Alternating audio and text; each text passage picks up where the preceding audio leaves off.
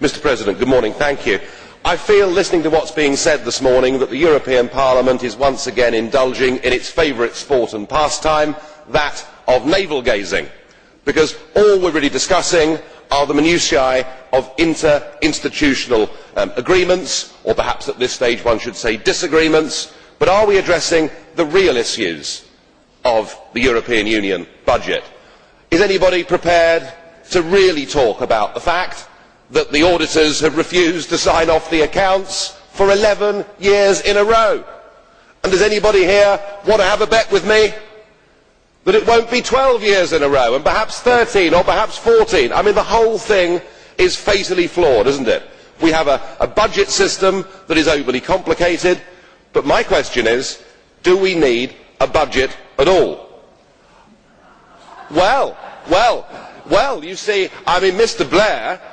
Blair, having collapsed in the negotiations, having been totally outwitted, outclassed and outplayed by President Chirac, has signed a really rather bad deal for the British taxpayer.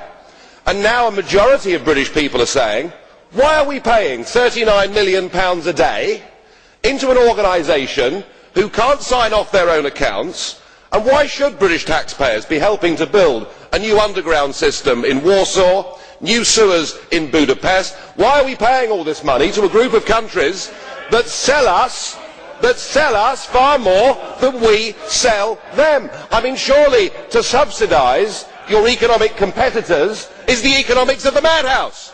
I mean, nobody sensible would indulge in it.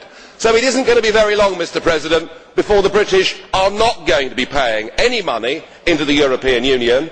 I know you've benefited, all of you, for the last 30 years, but I apologise in advance. There will be no British cheque coming to any of you within a few years, but we have enjoyed ourselves whilst we've been here. Thank you.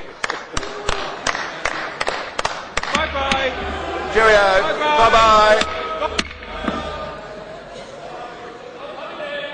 Mr. Schulz, please. Show respect for the ideas of Mr. Farage. You are not. You don't have the floor, Mr. Schulz. You don't have the floor.